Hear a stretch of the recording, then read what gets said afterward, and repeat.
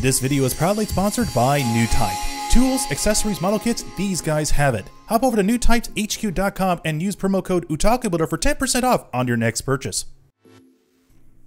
Hey, what's going on, dudes and dudettes? Welcome back to another exciting build from the good folks from Bandai, Japan. So why don't we get things started with the 1/100 scale Master Grade Ver Ka FAZZ. And without further ado, let's get to it. Welcome back, my dudes and dudettes, to the most requested and definitely one of the most demanding Master Grade that I've been asked to build for quite some time. Now, I have built Sentinel Gundam and have dabbled into the world of building Zeta Gundam, but the one Gundam that I've been asked to build the most, besides the Mark II, is by far the most thick and most ridiculous Master Grade that I have built in a very long time, and that is the FAZZ Master Grade Ver Ka. And this is definitely a thick-looking Gundam. Everything down to the obscured armor placement, the most massive and definitely most intimidating hyper mega cannon, and its partner in crime, the dual beam rifle. Now, let's take a step back and really admire this boxer because it is very clean, very easy to follow what you can expect from the front and back of this mobile suit, while at the same time giving you a good understanding of cool armor placement and color separation, while on top of that giving you an understanding of what you can expect from hidden compartments for the missile launchers. As for the other side of the box art, gives you a clear representation of what you truly can expect from this model kit, everything down to the armor placements and the two unique weapon accessories. But shockingly enough, there is no LED light for the head. The light piping's there, but I guess there was no room to really put that kind of sophisticated lighting unit for something that requires a transforming feature. So, what can we expect inside the box? Right off the bat, you're happily greeted with the water slide decals. Now, this is no stranger from anyone that has built a Ver Ka kit. These kits are well known for the obscure and insane amount of water slide decals, which, by the way, I'm happily okay with that. But for someone that is new to this can be quite intimidating. Followed up right behind it is the beautifully well scripted and definitely well designed instruction manual. Now, normally when you build a Master Grade model kit, they usually give you a color guide chart in the very back of the manual to do some custom painting. However, the Ver Ka series is much more different, with the first page giving you a beautiful spread on what you truly can expect from this unique Master Grade. Everything down to the well-designed hidden missile compartment in the chest, followed by the most unique and definitely the most elongated head design for any kind of Gundam that I have built, followed by the double beam cannon, unique backpack unit, and the ever so popular hyper mega cannon. Now, with a Master Grade packed with this much weapon armament, you would expect there would be some form of an action base, correct? Unfortunately, this Master Grade does not come with one. You're gonna have to purchase that separate, but what follows that is it comes with an insane amount of unnecessary runners that you won't need for this model kit, unless you're building the predecessor to this model kit, which a lot of people aren't doing that for this kit. They're building for the FAZZ, but for this particular kit, it's really unnecessary and it's very underwhelming. As for the following page, gives you a brief understanding on how the Hyper Mega Cannon is going to work when it's connected to the backpack unit, so there's obviously going to be some issues with weight distribution problems, followed by the last page, which I mentioned earlier, is a color guide to do some custom painting if you choose to do so, followed by a complete guide to put all those water slide decals if you like it without the armor placement. Now, as for the second to last page, this is where it gives you a nice brief history of how this FAZZ Gundam was originally created, as well as a beautiful illustration that was done back in the 80s, followed by the other Gundam Sentinels that have been designed around that same architecture. So, if you're not a fan of the FAZZ, you can try out the other ones if you like so. As for the runners for this kit, you're going to get the classic yellow and red pieces, but strangely enough, you're not getting the classic blue pieces. In fact, you're happily greeted with a unique purple-like violet blue pieces, followed by a sea blue pieces for other armor pieces, and then a soft like blue grayish pieces for the main armament underneath the heavy armor. But as for the clear pieces, this is where things get very confusing. You get the classic clear pieces for the eyes, followed by the scope for the weapon accessories, but you get these weird transparent landing gear strips for the core fighter, which the kit doesn't really encourage you to really build it. It's just kind of like an afterthought, but these pieces that are actually here is really confusing and definitely unnecessary to have. As for the final runners, you're going to get a handful of metallic gray pieces for the main weapon armaments, followed by more unnecessary blue pieces for this Gundam. As for the last runners behind that, you get more gray pieces for the inner frame, and that's pretty much it. Everything else in this box is really unnecessary and underwhelming.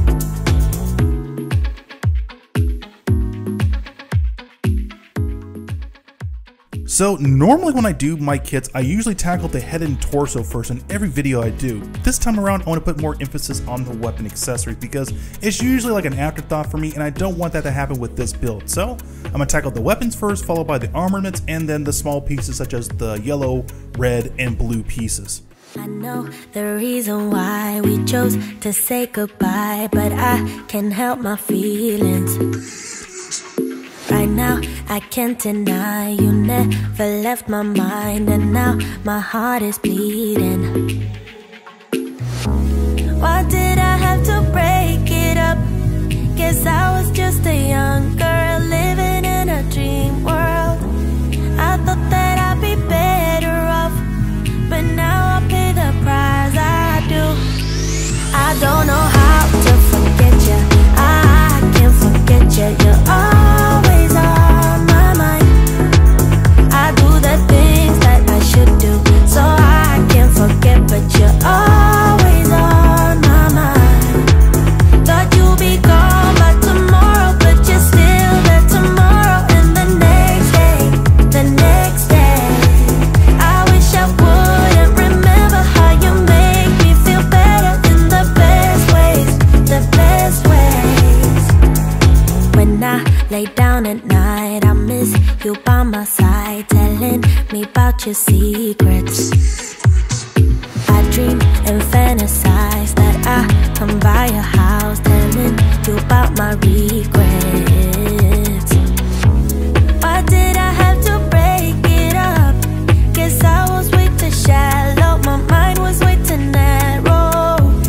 I thought that I'd be better off, but now I pay the price. I do. I don't know how to forget you. I can't forget you. You're always on my mind. I do the things that I should do, so I can't forget, but you're always on my mind. Thought you'd be gone by tomorrow, but you're still there tomorrow, and the next day, the next day. I wish I wouldn't remember how you make me feel better in the best ways, the best ways. I know why we say goodbye, but can we turn that bye into hello? I know how to love you now. No matter what I do, I can't let go. I don't know how to forget you. I can't forget you. You're always on my mind. I do the things that I should do, so I can't forget, but you're always on my mind. Thought you'd be gone by tomorrow, but you're still there tomorrow, and the next day, the next day. I wish I wouldn't remember how you make me feel better in the best ways, the best ways.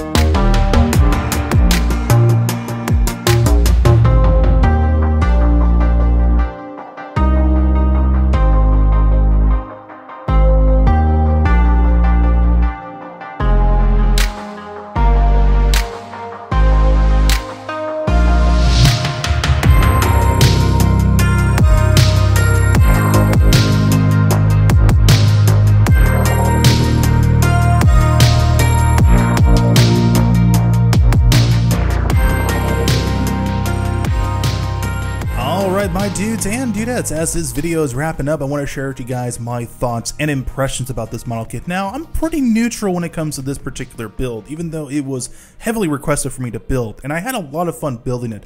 But there are just small little things that kind of bugged me, and they weren't there. And the biggest complaint for me was there was no representation of the little figurine pilots. They're there, but there is no mention of them in the instruction manual if you've come from building the original Master Grade. But this particular Kai kit does not give you any color guides, no references of them there. It's pretty much there for the sake of just being there for the runners. And that brings me to the next part that's really annoying about this model kit. It is packed to the brim with unnecessary runners from a previous Master Grade that a lot of people are probably never going to build, and they're jumping into building this one. Definitely not necessarily needed to have for this kit. It was really annoying. And another thing that's definitely going to be missed and definitely glimpsed over is the core fighter. I mean, you put all this energy and time painting this little dude, and it's kind of wasted because its main purpose is just to interlock the upper body and the lower body together so that way it doesn't wobble loose, because there is a transforming gimmick for this particular model kit. The instruction manual, however, does not mention the transforming gimmick, but there are some glimpses into that feature that are there, but they are more like an afterthought. Like, your main focus is just to build this Gundam and not worry about it. That's unfortunate. I mean, I think that would have been a nice little feature, a nice little added bonus, but without the actual proper instructions to tell you how to do this for this model kit, you're just left with an unnecessary amount of plastic. And I think that's probably another reason why the pricing for this kit is so high, but it's really, really not necessary for someone to build this kit. As for the water slide decals, they are great. Top notch, absolutely love using them. Had zero problems with this kit putting them on. Another area that is definitely really cool about this kit is, even though there's a lot of tight interconnected pieces, I had very little issues when it came to paint scraping or chipping. So I have to give Bandai props on that. I absolutely love that. But the one thing that I absolutely find just fascinating about this Master Grade, it's not its unique design, it's not its weapon armaments, but it is choice when it comes to color design. And what I mean by that is, it does have the classic red, yellow, blue Gundam pieces. However, that blue is substituted with a violet, blue, light purple color scheme, followed by having the classic white pieces. You get like this weird, smoky, blue-gray armaments that not only work well with the white pieces, but everything just harmonizes with one another. Nothing's overpowering, nothing doesn't really stand out. This mobile suit is all about stealth, and it definitely shows with this unique design. I mean, yeah, it's definitely kind of, the stealth element's kind of gone when it has like this really big weapon behind it and its insane maneuverability, but the overall color scheme works, and I absolutely love that attention to detail. Now, I know there's a handful of you out there asking yourself, is this kit worth the purchase? Now, that's where things get kind of difficult. One, it is expensive. Two, there's no gimmicks. There is no transforming feature. There is no LED light for the head, although there is a sense of encouragement to put some LED lights in there, which I did for this build, which was a huge plus for it. And then there's the issue of opposability. Now, if you're the kind of dudes and dudettes that just like to build a kit and put it on your shelf and keep it in a static pose, then good job, this kit's for you. But for someone like myself that like to put something on their shelf while at the same time show some kind of action and dynamic poses, this kit is extremely limited. And it probably would have boosted up my recommendation to get it if it came with an action base. But unfortunately, you gotta speak with your wallet. And with your wallet crying out to telling you, like, don't do this, it's very expensive. If I were you, I would strongly recommend you look into other Ver Ka series. I mean, you get the classic RX Gundam, you get the Ball, followed by the Sazabi, the V-Dash Gundam, Wing Gundam, the Thunderbolt Gundam. Those are excellent alternatives for a Kai series. This guy is just bulky, and it's going to take up a lot of unnecessary room. But if you got the money and you're a Gundam collector, by all means, have at it. But for the average consumer that wants to get a lot out of their $100, look at other alternatives for Kai kits. And with that being said, thank you dudes and dudettes for watching this video, and I do appreciate you guys sticking around watching this hour-and-a-half video. There was a lot that went into this, and I will see you dudes and dudettes on the next video. Later.